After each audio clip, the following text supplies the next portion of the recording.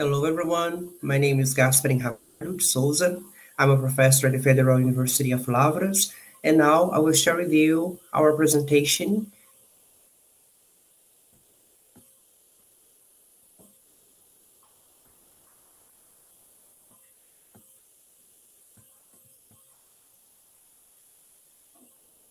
So, as you can see, hopefully on the screen, the title of this poster is Teaching English Practice in the Academic Context in Two Federal Universities in Brazil, Convergences and Divergences in Continuous Teacher Training. As I mentioned, my name is Gasperim Souza. I'm a professor at the Federal University of Lavras, and I'm also representing Professor Jamila Viegas Rodrigues and Tiago da Cunha Nascimento, both working at the Federal University of Lavras. So how did they start? I mean, the convergences and divergences considering English in the academic context. Considering the program Science Without Borders, both universities, the Federal University of Lavras, which is located in the south of Minas Gerais, and the Federal University of Minas Gerais, which is in the capital, they both needed to enrich students' proficiency to perform better in programs like Minas Mundi, which was a program created with UFMG. And both universities, they needed to help students to upgrade their proficiency to participate in all the possibilities considering Science Without Borders. As a result of this program, Science Without Borders, both universities started to hire professors to work specifically on English in academic context. Considering the internationalization, which was also one of the goals of the English in the academic context, considering the curriculum of the universities, there was a recognition of English as lingua franca, since it was used worldwide to disseminate, to make information be spread all over the world. And also, English was considered as a medium of instruction so that students could learn any content using English. So it was also something strategical for scientific knowledge comprehension and for its production worldwide. The contribution for teachers' education.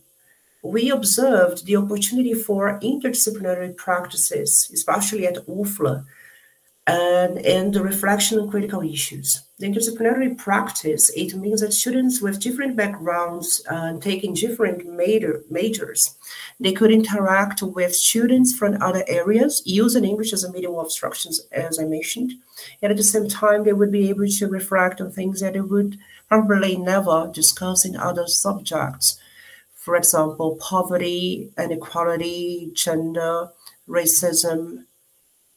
Considering both universities, I would like to emphasize the convergences, which is the redefinition of the concept of English as lingua franca.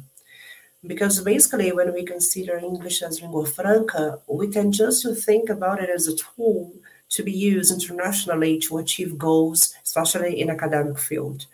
But the critical issue, considering the hegemonic view, it has to be also addressed. Especially in Brazil, we needed to overcome the hegemonic view that makes the identities and needs of Brazilian students invisible. So students could be able, they could be empowered to talk about themselves, how they would like to use English, considering who they are, and considering, for example, their identities, like being Black, being with a different sexual orientation and things like that.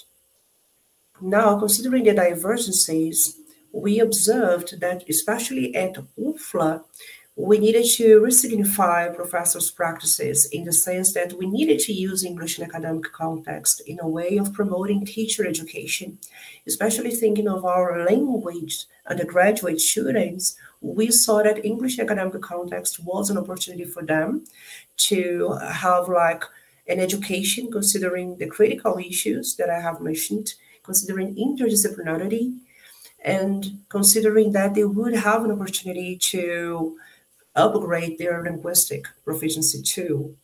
And whereas at UFMG, considering that Professor Tiago da Cunha Nascimento had worked there before coming to UFLA, he observed that at UFMG, most of the discipline itself, it was based on internationalization and linguistic proficiency, but not as a spot for teacher education, and especially considering the language undergraduate students.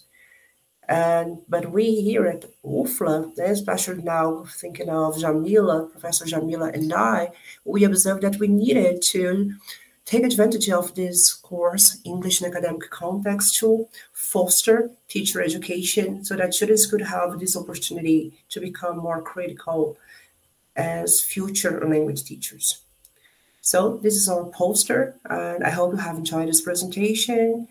In case you want to share anything, your questions, we would be very pleased to get to know more from you. Thank you very much.